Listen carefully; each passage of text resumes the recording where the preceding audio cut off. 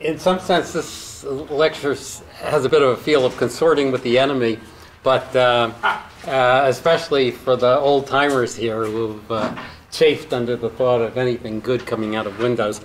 But life changes, times change, and for someone like myself who is not forced to use Windows for anything, from time to time it comes up and there's some useful things that you can do. I guess 2 meetings ago, the subject of the Windows subsystem for Linux was brought up.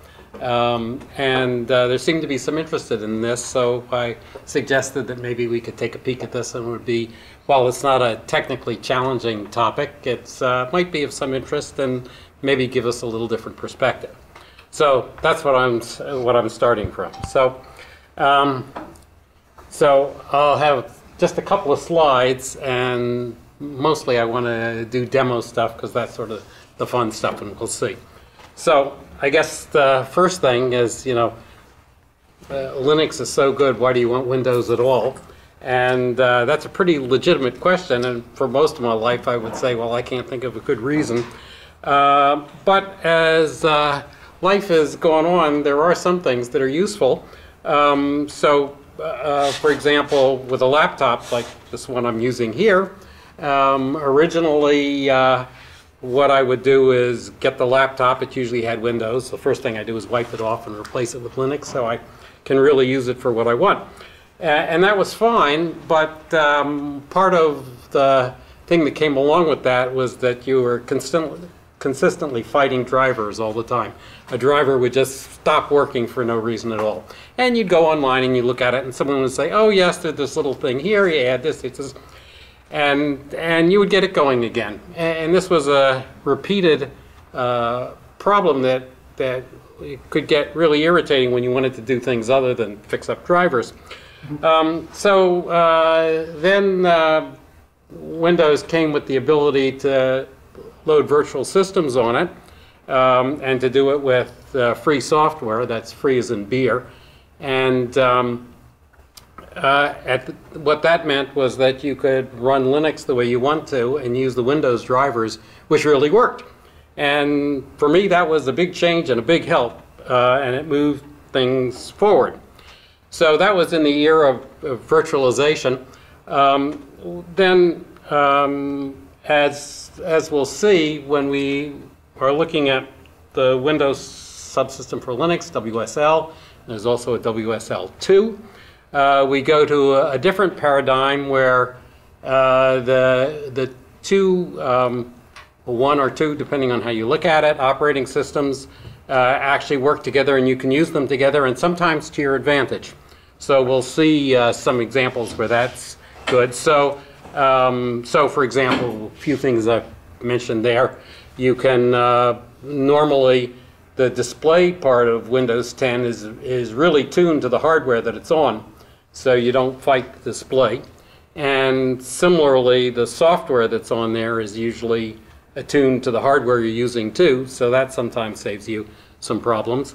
I added that last point there, introduced Linux to Windows users, because that actually came up for a project I was working on. I was having some of our graduate students do some stuff for me, and they all came with their own Windows laptop, and so I put Linux on their machines, and they liked it, and now they're using it. So there's something else to be used there. So at least that may sound like sort of wishy-washy justifications, but that was the best I could think of, so that's where we'll go. Okay, so the interesting thing is if we're going to use Linux under Windows, how are we going to do that? And at this point, there's sort of 3 different ways we can do that, and they really are quite different. So the first one, historically, is to use virtualization. And currently you can get the VMware Player or Oracle VirtualBox. They are both free as in beer, not free as in speech. I personally have used VMware I have used Oracle VirtualBox, and it seems to work fine. I've used the VMware Player for years, and it's been great. It's really done the thing. I'll show you an example of that in a second. The second option is WSL Windows Subsystem for Linux. That is an implementation by Microsoft that's, I guess, about 2.5 years old now. Originally, to install it, you had to use what they call the builder's system of Windows 10, so the sort of beta, if you like. But that time is long past. So if you have any Windows system that's up to date, WSL will work for you. You should look at this like a container, because really it acts like a container, in the sense that the implementation uses Linux for its interface, but all the kernel calls go through Windows. So they all get translated into a Windows thing. So conceptually, it's exactly like when you set up a container and the container works within itself and then talks to the overriding operating system. So to use Windows Subsystem for Linux, there are basically two things you have to do. You have to turn it on, which is not on by default. And you have to get the particular subsystem that you want to do. Easiest way is just to go to the Microsoft Store and get it. All these things I'm describing can be done with PowerShell, so you may recall Kevin's talk two meetings ago, was it, on PowerShell. And basically everything I'm doing tonight can be done on PowerShell, although some of the commands are, if you're used to Unix length commands, some of these are really extraordinarily long and detailed. So, so that's the story with WSL, and it's available now, quite easy to use, as we'll see. We'll do a demo on that tonight. The third is the Windows Subsystem for Linux 2, WSL2. That is currently available in the Builder's edition of, the current Builder's edition of Windows 10. It really is more of a virtual subsystem in the sense that it runs a real Linux kernel, and then all it does is the Linux kernel then translates it, does all the translations into the Windows system for network and things like that. So it's really substantially different. I've never tried it. It's the point where it's going to be available on the usual systems, non-builder systems, is something that Microsoft hasn't announced. That doesn't stop people on the net from saying, oh, I know when it's going to be in the summer. So, well, if you, depending on who you want to believe, maybe it'll be in the summer or perhaps not. So those are the basic tools you have for working on there. So let's take a peek at some of this. So if we get a wheel in here, okay. So let's take a peek. The first thing I was talking about is the virtualization. So this is the VMware state. So it seems I have 3 virtual machines, and you can make a new one, and we'll pick the top one, I guess. And basically, all it's done is dumped everything onto disk, and it restores it back in. There we are. Okay, so this apparently is where I left off. Yeah, actually, that's interesting. I can see where I left off. It was actually, I set this up because I was flying to meet, I was working with some people in Washington State, and I wanted to do some work on the plane. So I set this up, and the work I wanted to work with was on Git. So the Git is on here. So let's see what it is. That big enough to read? No. Oh, let's. There should be some way to make this bigger. Control plus. Preferences. Font. Text. What a view.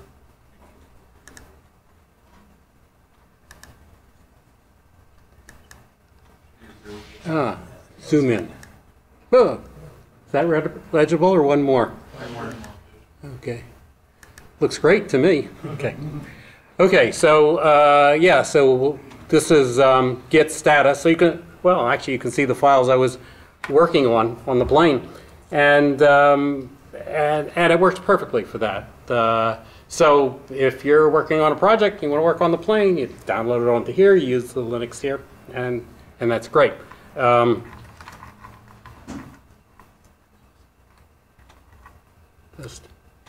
Yeah, okay, so this was a development branch, okay, so that's sort of the basic idea. You can do all the usual things you would want to do with Linux.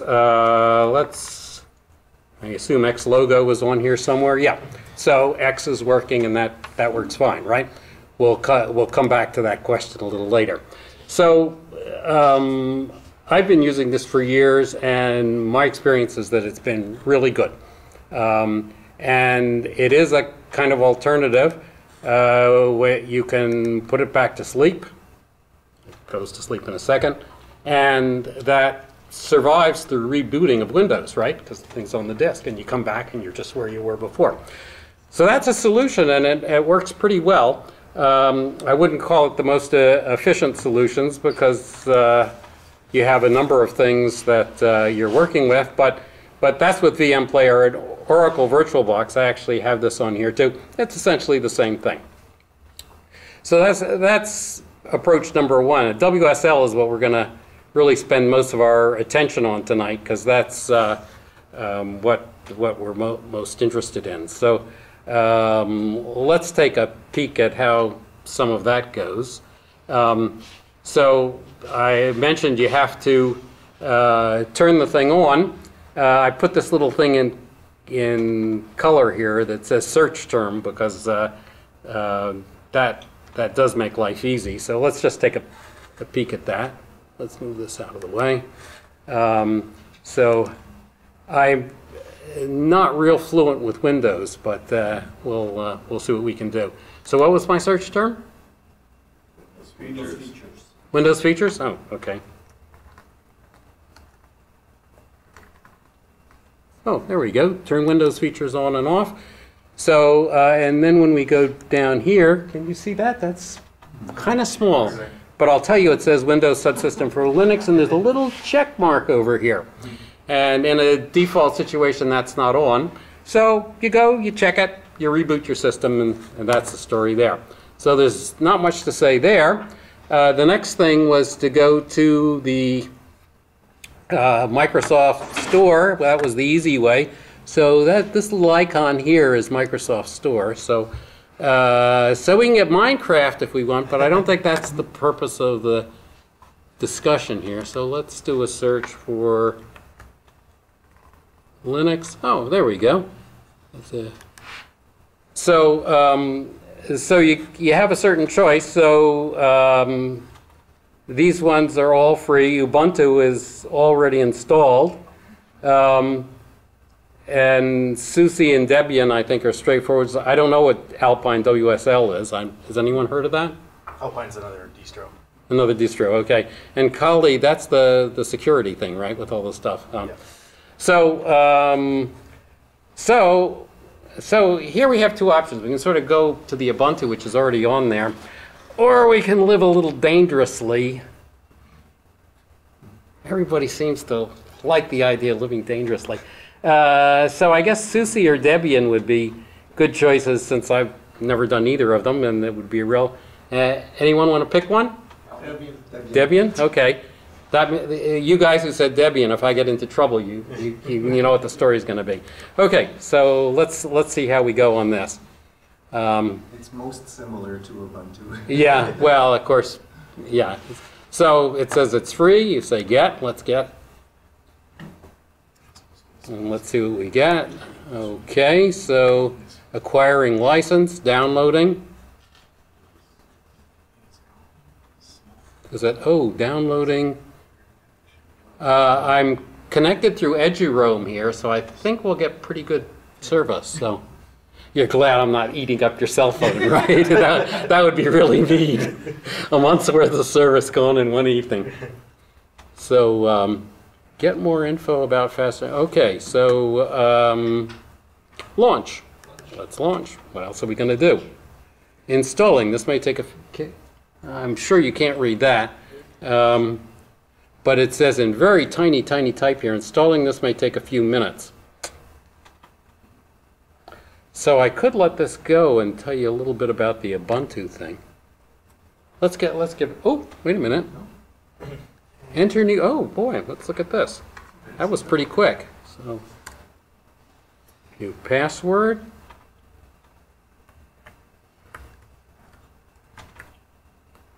And password again. There's also default password for Debian. It's one of the most asked questions. You can go in. Yeah, Change so, the root password. yeah, apparently we're there. Okay. Yeah, okay. So that wasn't too bad. But if we try to look at the I assume this is not here because we have no X stuff, right? So that's part of the problem. So, however, we do have things like SSH and ping. So let's see. What I want to do is go to my own machine at work. And alas, I have to type the whole thing in because this doesn't know anything better. I think you can start Windows from here. I don't remember how. Hang on.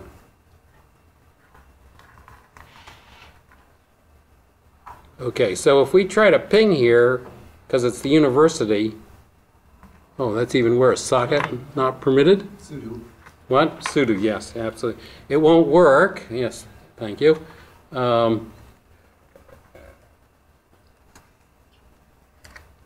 Yeah.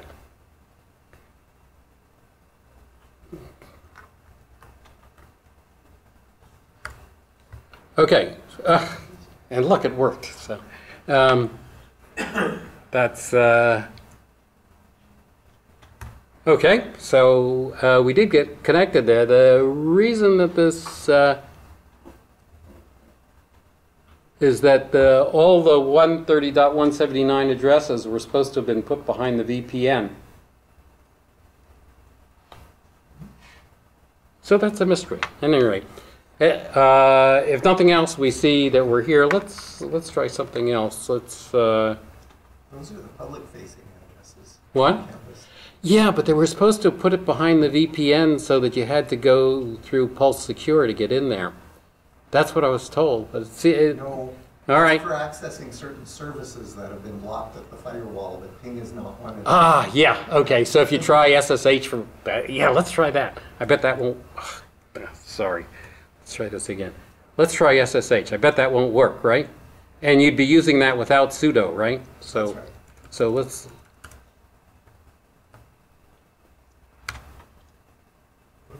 Ooh. Oh, Ooh, what happened there? Very minimal. you'll have to install it. I didn't. There we go. I didn't think so, actually.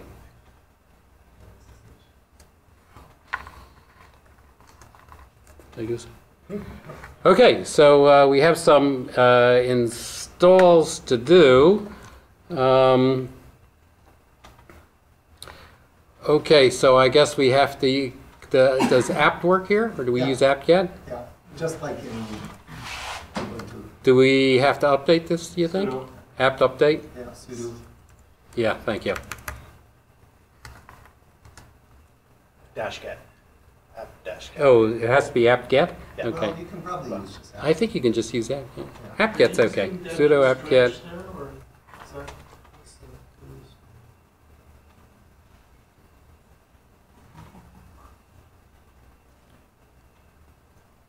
Okay, so now we can try to upgrade it. Nah, just do install SSH. Well, I think we may have to. It should be okay. You think so? May take a while, Okay. depending on how. Okay. So we're going to do No, sudo apt-get. Sorry. SSH? Yeah. You know the- install SSH. Yeah. Except I'm not so good at my typing.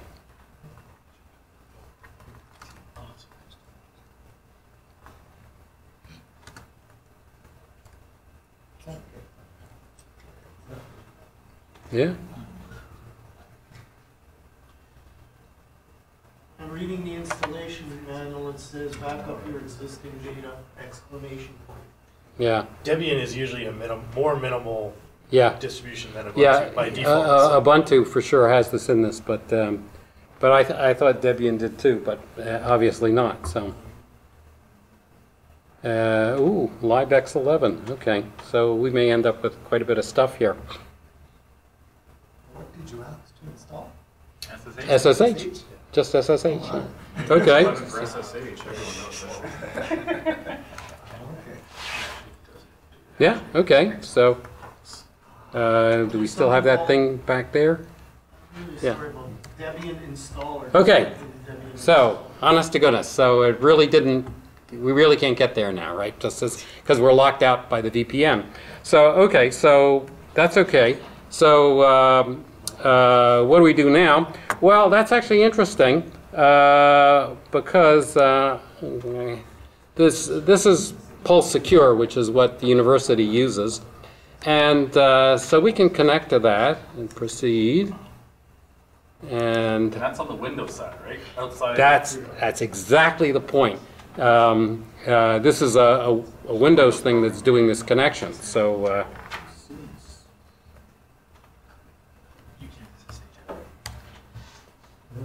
This is to go from here to the okay, so if it says we seem to be connected, so let's try it again. And of course, it doesn't know about me yet, so let's say I'm okay.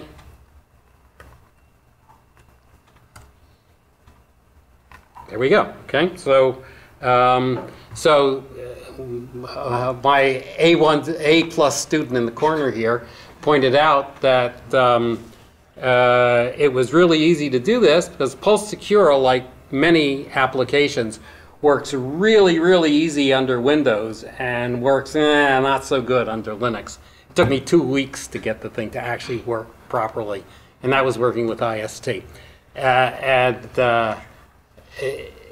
It would be too long a conversation to tell you everything that went wrong, but believe me, it was ridiculous. You know, so at any rate, this shows you something. You know, that if we're going to use something that's outside of us and it's a third-party thing, and they make it for Windows and they make it for Linux, Windows may be better off with the Windows here. Okay, so let's look at another thing here. So I want to do an SC. Oh. I'm going to SCP, so it's going to be from the same place. So let's. Can you read that at all, or is that just so barely? Barely. If you right-click on the top bar of the window there, it might have options to resets. This? No, just go Just over in the to the middle. left. Yeah. Go to the middle of the bar. Oh, No, upper bar. Yeah, just Right-click. That's right. Yeah. Yeah, then go edit or properties.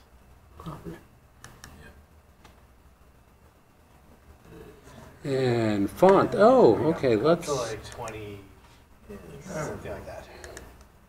You can read that, right? All right. So now you have to believe me, everything I said before. So we're going to SCP from that same site. So I can't abbreviate the name yet, but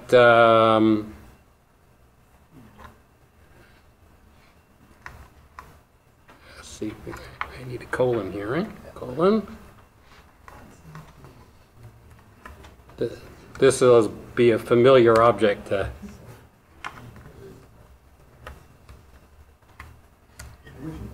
Okay, so now we actually have a file, a PDF file. So how do we look at it? So now we got a problem, right? Because we have no software for looking, but look at this.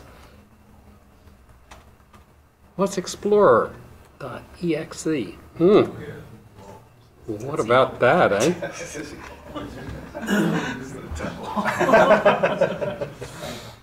So, whoop, sorry, we lost that one there for a second. Where'd you go? Where are you, Explorer? Not you. Let's do an Alt-Tab. Yeah, that's true. Oh, there it is. Okay, so that's the guy, right? So what was the story there? Obviously, we pulled up Internet Explorer, and it did a perfectly fine job, right? That looks good. So what's the moral of the story of this? Well, the moral is the design of this is that you're using the Linux as a terminal, basically. So you can use all the Linux tools that you're used to, but you're not using the graphics interface. You're leaving that for Windows. And what this shows is that the Windows tools that are there are available to you. And exactly the same thing that happened with Pulse Secure happens with other things. So suppose you want to display this with Adobe Acrobat, for example.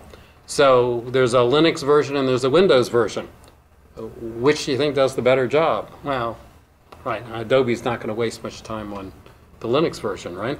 So what it means is you can take advantage of those third-party things that have been implemented a little better. So there's something to be said for that. So and you know, you can look at things like this with the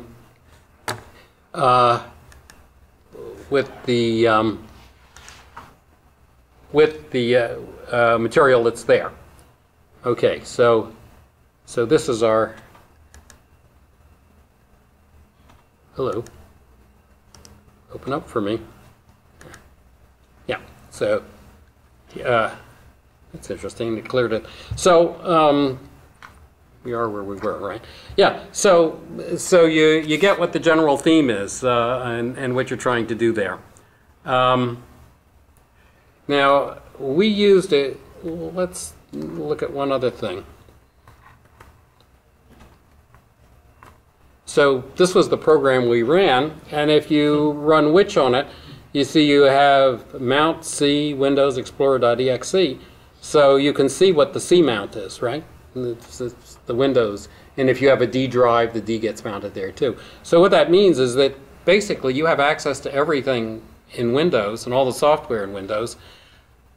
Again, because you're using this as a container, you live dangerously if you use those softwares and the two things together. You can, yeah. Do a PWD. Okay. So that's what you'd expect, right? mdo was what I set myself up as. Okay, so that's kind of the story there. So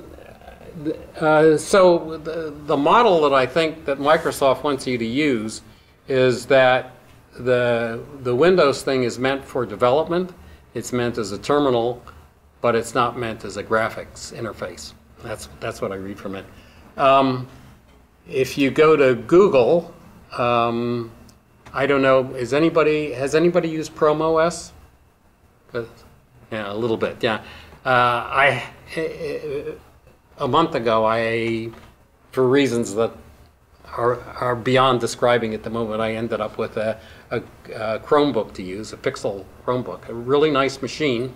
And of course, Chrome OS is a kind of Linux implementation, and it works on exactly the same model. So when you open the Chromebook, you can go to a kind of command line within Chrome OS, and it runs LXC, and you can create containers and load it with various things. And its model is exactly like this one. So you do all the graphics with the Chrome OS, but you have this development tool to use. Okay, so if you at top or look at processes from the Linux, do you see all the stuff happening on the Windows side? this is just here. Yeah. Okay. Okay. So it does shield that stuff, even though you have access to all the files and their programs to run.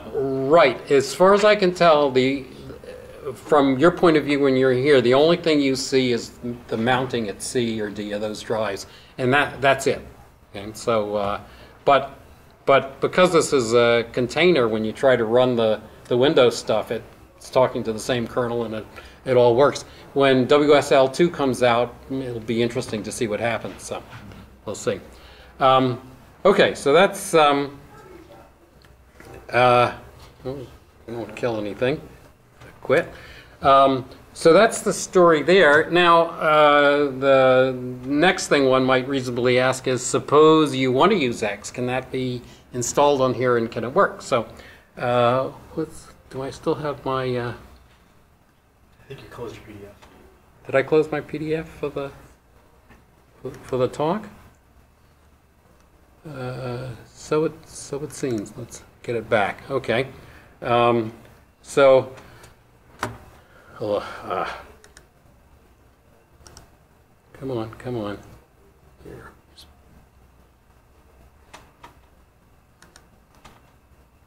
Yeah. Okay. So, so here's the. So we've sort of gone through this, right? All this makes sense. So, so the next thing is, what's happened to X, because it's obviously gone. So what happens when you want to use graphics in this situation? Well, the first possibility is the one that we've just looked at, was to actually use the Windows capabilities for graphics with the, and maybe that's a good solution if the Windows tools are available. But it may be that you want to use X anyway, and there are some alternatives that work. So there are several free X servers that you can put on a Windows machine. Xming and VCXserve are two of them that are popular. I've tried both of them, and they're super easy to install. Incidentally, running in this environment, if you're loading in Windows things, typically, I mean, if you have faith in the person who's sending you the stuff, it's really, really easy to install, right? You don't even have to type make config. Everything just works. So, so you can install these things very easily. Cygwin is, for those who've used it, will recognize that has an X server that built in. So the thing that I didn't try on here, but I did try on this Chromebook, is that you can use the Linux side of things to run a VNC server, and then in Windows you can download the VNC client. And damn if the thing didn't work. Didn't work really well, but the thing really works. It's sort of like, a dog walking on its hind legs. It's not that it does it well, but you're amazed that it does it at all. And but the two things working on a laptop like this worked okay. So so we could try that, but we're gonna have to go back to our Debian and do some, which we seem to have two Debian things here. That's interesting. Wonder how we opened a second window.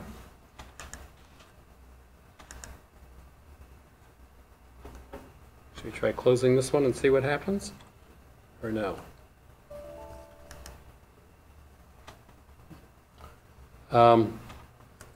No, okay. So, so what's the minimum we have to do to get something on here? Is it xutils? Is that the package? Good.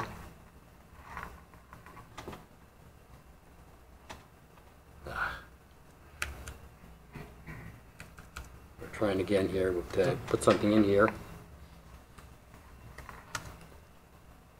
Is it xutils? Not sure. Xapps. Oh, wait a minute. I have a note here. Hang on. Oh, X11 apps, I think. Well, I thought it was xutils, but let's. So, should we give this a shot? Install. Oh, thank you. Yep. You're. Well, you don't have to get home till midnight, right? Something called Debian installer, but you don't want to do that because it'll start to partition your hard drive.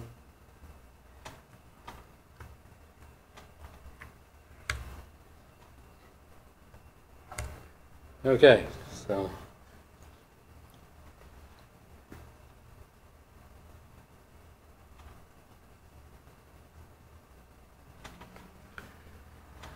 Oh, we seem to be chugging right along here, right?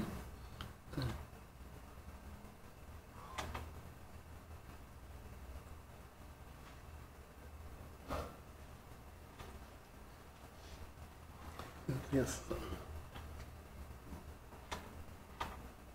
Does it take a long time to build a database of manual pages?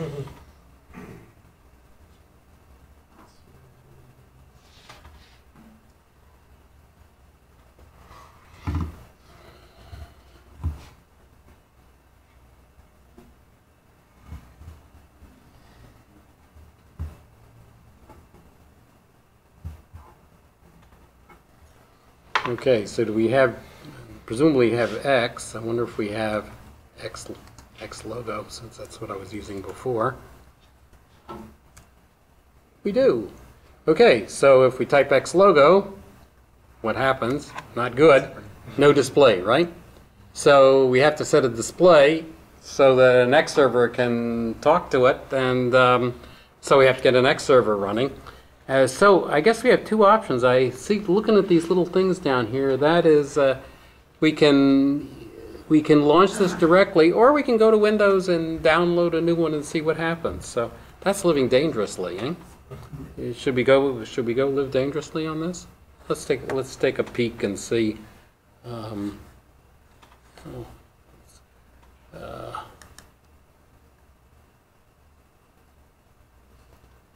So, Xming was the other one that we haven't looked at yet, right? So,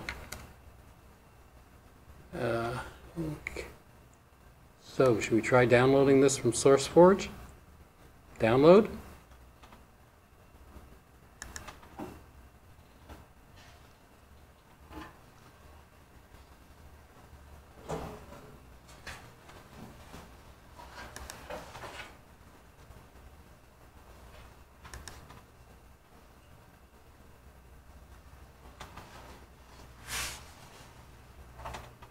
Oh, did it download already? Yeah. Oh, that's why. Okay. We're going to say yes? What else can you say? This is Windows. So hopefully we don't need this that anymore. So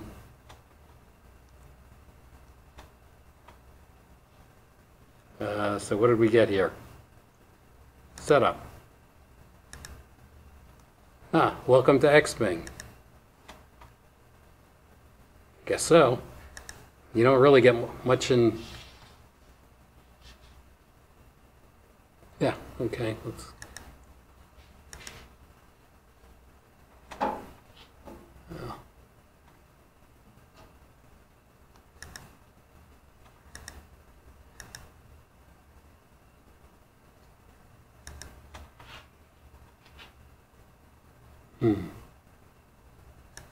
Okay. We're going to live dangerously with this, right? Okay, so did the thing launch? Do we have a thing here? Yeah, you got something in the control panel test. Oh, okay. So if we go back to Debian and set our, I guess we have to export it too, right?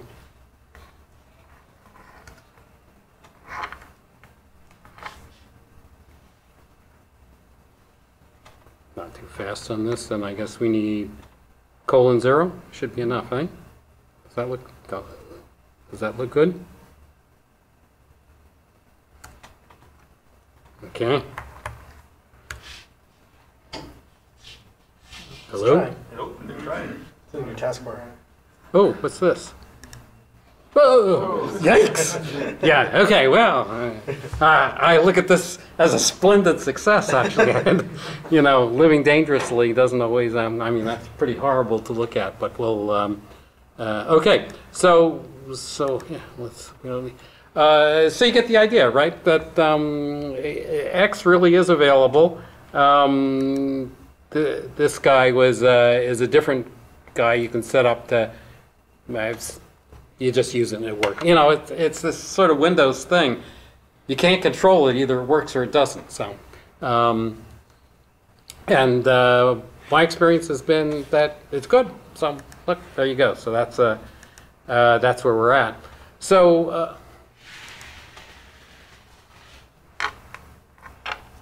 let's see if yeah. Okay, now. So the other thing you can do is you can pin it to the taskbar like that, so that so that you can always call the thing back. You can also yeah,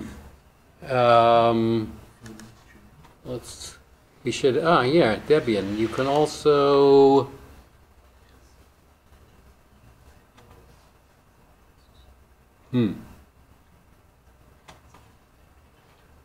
pin to start. Yeah, okay.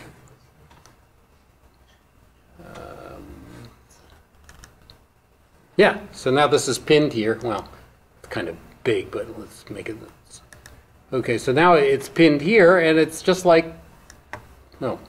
Okay, so you see this is an Ubuntu thing here. If you click on this, it'll just open up a window with the thing. Oh, it remembered the sign, too. So it, remembers where we are. Our tiger.pdf is still there. Ooh, do we have any X display? Ooh. Where are these files actually stored on the Windows drive?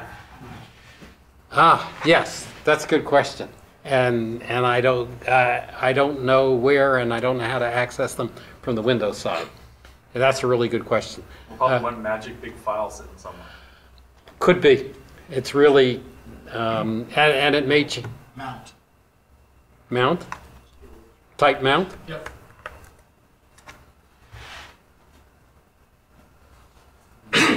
So, the top line and the bottom line. rootfs. LXFS is basically, it's a self-contained container file system. Uh-huh. So is that like LXC or LXD? Is it that kind of thing? I think it's just the one giant blob in Windows file system. Okay. And then the bottom line is Is how that- you get access to everything that you really want to get access Yeah, to. so this is so you can mount C is available. Yeah. Is that an app then? Sorry? I believe so. What you would want to do is, whatever you were running in Linux, you would run it on a directory in /mount/C. Right. That So way, you can access that way it from any Windows. files it creates, it's going to put them in C drive. Right. Yeah. Okay, so I don't see anything for displaying anything here, but I guess we could try this with, well, this will be the last. How are we doing time-wise? Not too bad? Okay. Okay, so let's, let's see if we can. So let's see how long this takes. So, oh, we could have done this before the break. Actually, this thing seems to chug along, doesn't it? I mean, this is a 2.5-year-old laptop with an i5, so it's not super powerful by any means. But your SSD is the determining factor here. Yeah, yeah.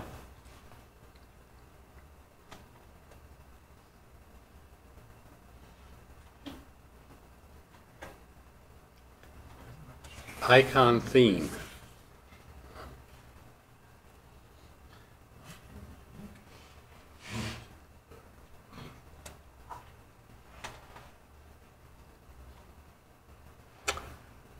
Well, time for a little drink.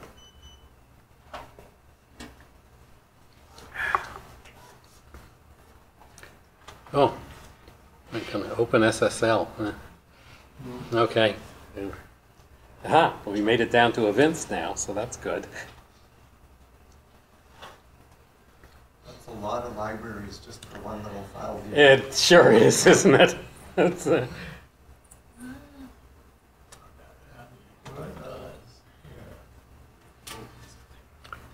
file type of mankind. be interesting to see how big our footprint is on when all this is done. Eh? 277 megabytes larger, it's in. Yeah. Actually, that's the one neat thing about that LXFS, is it appears to be some sort of dynamically expanding container Uh-huh. file system. Oh, crap. Oh, this is. So you saw that it was loading the GNOME desktop, eh? So what So- would your disk usage show when look under Linux? Would it Yeah, show- that was my next thought to see where we're at, but How long do you think it would take to load TED, C10? to do a Tech Live install, no, Probably take. nothing. I mean, it's I have 3 minutes, 4 minutes. It's I mean, the download of the Tech Live Manager is really tiny, and basically it's a gzip tar file, and if you have any kind of decent connection to the internet, it loads really quickly. So, okay. So we wanted to do it to see what we're using here, right? So, Just giving you the whole thing. yeah, 96 gigs. Yeah, okay. I hope we got events after all of that. So we did. We only have our one file in here, right? So how do you think we're going to do on this? Did I leave the X server running? I hope so. No, okay, I have to reset the display. Maybe that was on that other window.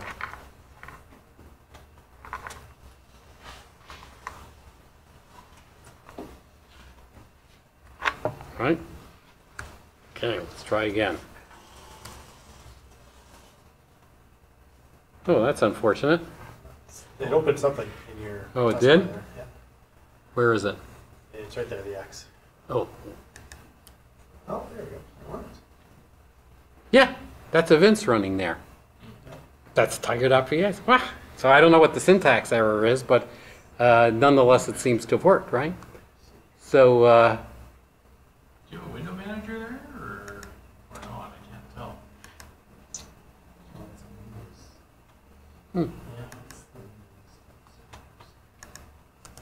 interesting. Yeah.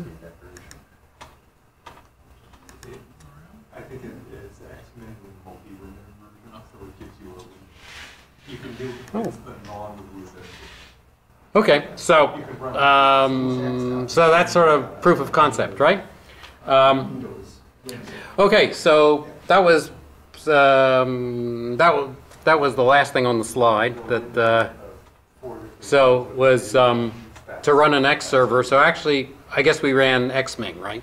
So you see, it was pretty. We did everything from scratch here. So it was really pretty straightforward. I guess incidentally, this, if you have a Windows server, this doesn't work. You have to run a virtual Windows individual user to set this up. So you've got another layer down there. So, if you're sort of in the Windows user kind of thing, this is pretty easy, right? It's all pretty straightforward. So, maybe I convinced you that there is, maybe Windows is useful for something, a little bit anyway. And I found that things work pretty well. How do you So- map the devices, like say USBs and serial ports? Yeah, so that's an interesting question. So I believe with this WSL, the USB ports are not mapped, but they will be for WSL2. But I'm not 100% sure on that, but that's my somebody?